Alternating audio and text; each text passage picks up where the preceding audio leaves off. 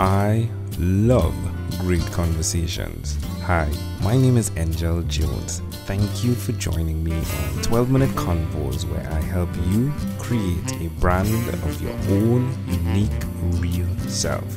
Listen in as I have conversations with amazing people from all over the world. Good day, Kenneth Kully. How are you going on this wonderful, beautiful day? It is a beautiful day, actually. I mean, weather's probably very different where you are versus where I am. But it's a very nice, crisp, cool winter day here in Edmonton. There's a few inches of snow on the ground. It's just as it should be.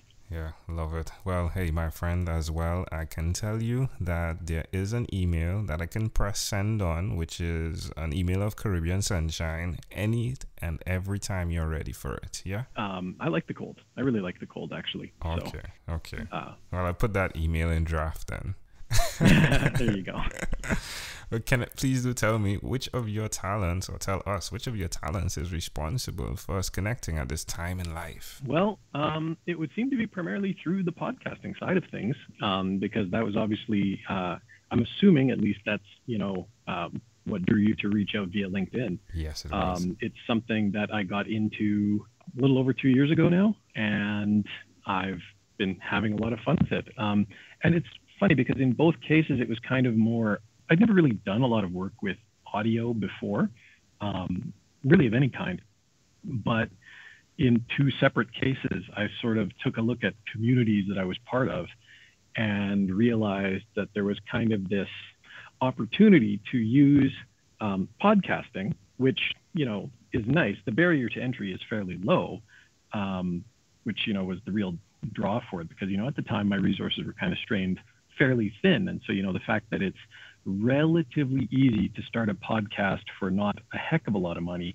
And, that was certainly a big draw there, but it was kind of just identifying within two different communities that there was this opportunity and in some ways this need to have weekly or bi-weekly sit-down sessions where I could pull a few people together and we could discuss a topic relevant to the community and then, sort of build up the community around that a little bit. One of those was video games and a particular video game fan club that I'm part of, the Ultimate Dragons, and that's where Spam Humbug, my first podcast, came out of.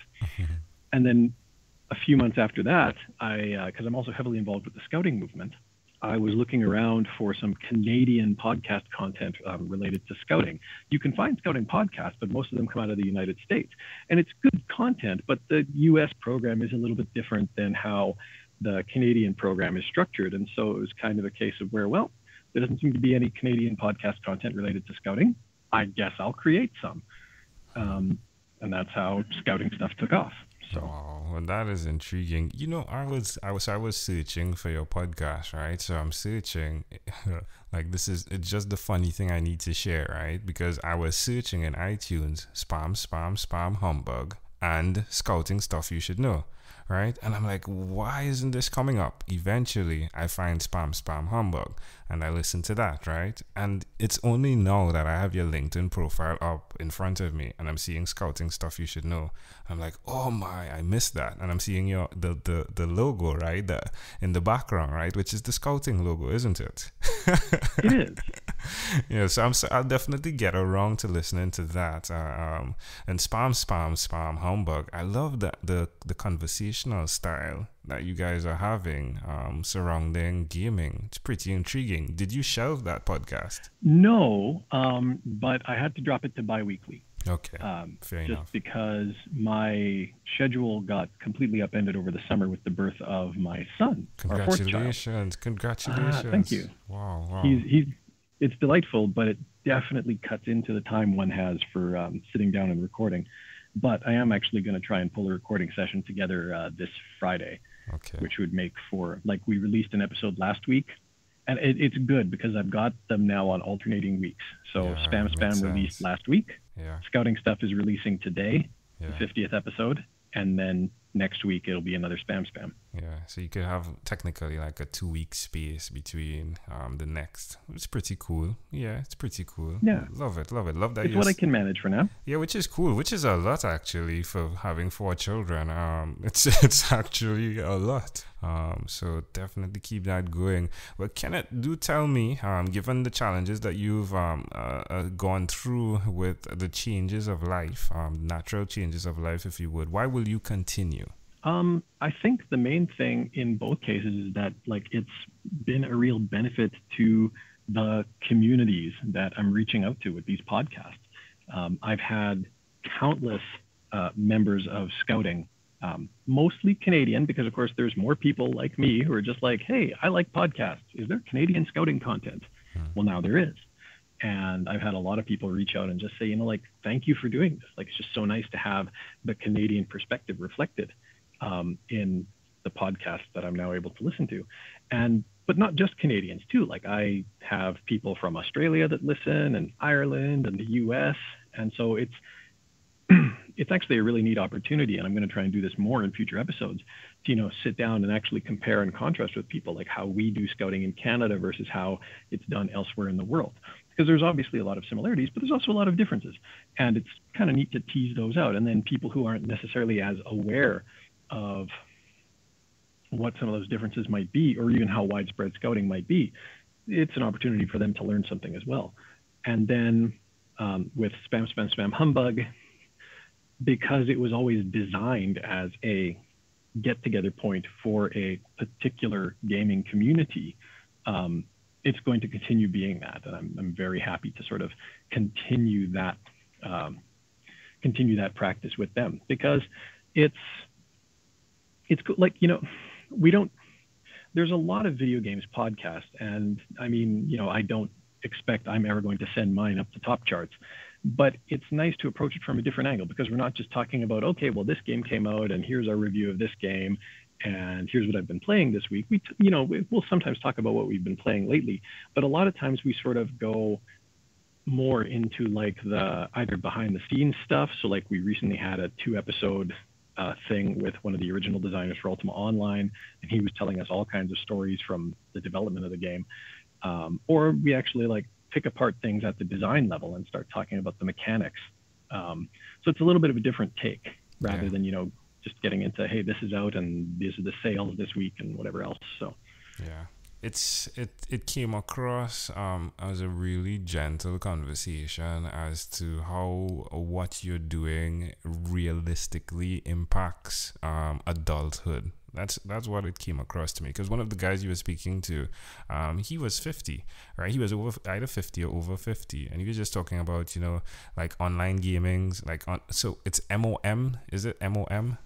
The online MMOs, massively multiplayer online. There we go. Insert whatever. Yeah, my apologies. So yeah, and he was just talking. I'm just not able to do that with readers, right? He said readers that much because hey, I don't have time, right? And it felt good to just see the interaction with what is occurring. So I actually enjoyed the conversation that you were sharing there.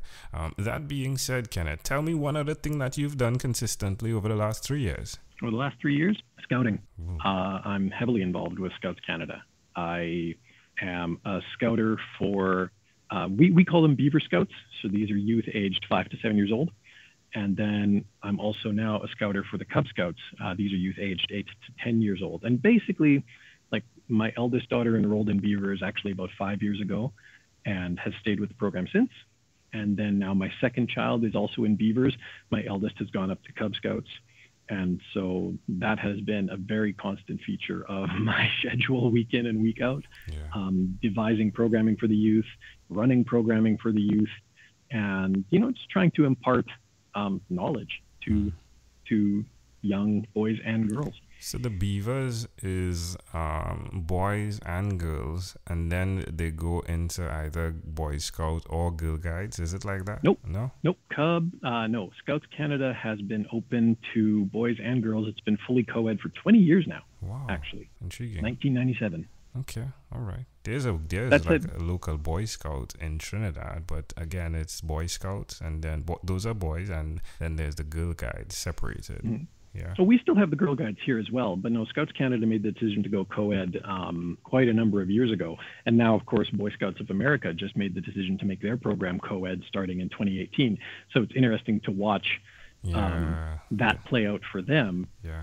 Now, from my side of the border with the perspective of, okay, well, we've been doing this for 20 years, so let's see how that goes for them. Yeah, love what you're doing by bringing the information to people that are willing to access it without the bureaucracy that's necessary. All right, well, Kenneth, where's the best place for people to go to connect with you? Oh gosh, you can find me on a whole bunch of different places, but the two podcast Twitter handles are at Ultima Codex, ULTIMACODEX, and then at SSYSK Podcast. Facebook.com/Scouting Stuff Podcast. That's also the Instagram URL. And then Facebook.com/The Ultima Series. Those are probably the easiest ways to reach out to me. I'm on social media fairly consistently. And so like I get messages at those pages all the time, and I can respond, within a few hours usually. Okay. Well, Kenneth, let's switch gears for a moment now and let me invite you into my time machine that is surrounded with beautiful, warm, blue Caribbean water. Kenneth, what is your earliest childhood memory? I think I was about 4 years old, and I came up to my mother in the hallway at our house with the, to me, shattering realization that I was not a cartoon. Oh, really? So why do you think this memory is like in that like context, the cartoon context? Because I really liked cartoons, being a 4-year-old child, and in particular, like we were big consumers of like Looney Tunes. So I was chagrined, I think, at the thought that I think I had actually like bonked myself just a few minutes beforehand, and I was kind of really upset at the fact that I was just not as malleable and as resilient to falls from heights as, say, Wile E. Coyote tended to be. Yeah, Coyote definitely took some falls, right? Yeah. Wow, that is intriguing. Well, can I offer an interpretation to the thought picture you created in my mind? Sure. I love the idea of the connectivity of reality that you bring on another layer of life, and what you're doing via teaching your children, via the Scouts, if you would. But at the same time, the comparison to the extremes, if you would. So on one side, there's the gaming side, which really gets you into the unknown, if you would, or the unreal or the imaginative, and then as well the real untouched person that is interacting with everything that's nature to survival, if you would.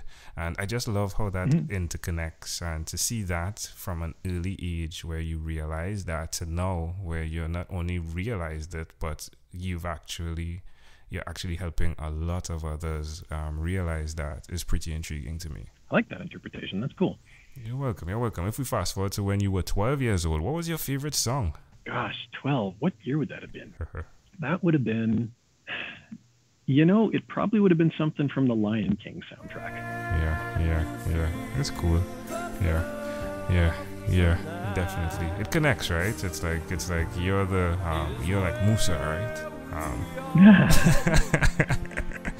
All right. Hey, Kenneth, we've arrived at our destination, but before we get off of this time machine, there's a small declaration form. So it's yes or no, possibly a bit more. Are you ready? We're going to move pretty quickly here. Okay. All right, Kenneth, have you chosen someone to pass on your skills to? Yes. Are you married? I am. Well, you have children, right? You said you have 4 children, 1 newborn. Do you believe in God? I do. Do you have an inner circle of friends? I do. Do you watch TV for more than 3 hours a day?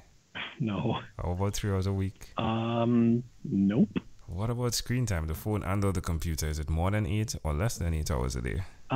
Definitely more than 8, especially because I work with computers. Yeah. Well, Kenneth, after 1,001 conversations in 3 months in 2016, I came up with a workbook, the name of it being called Yours, which stands for your own unique real self. The idea being you answer questions that are reflective that connect you hopefully to your own unique real statement, aka your mission. If you, Kenneth, had to share with us your own unique real statement, a statement that represents Kenneth Kully, what would you say that is?